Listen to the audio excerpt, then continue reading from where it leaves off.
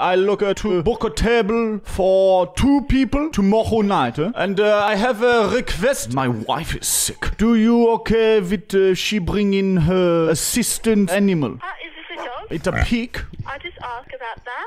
So I asked my boss, and she said that we can't allow any pets inside. The big pig maybe 100 kilo and maybe big table. And the pig can sit on the table there. Our tables are quite small. We can't have pets inside. Do you serve a pork dish? Yes, we do. So how come pork allow in a restaurant for cook, but not to help my sick wife? Huh?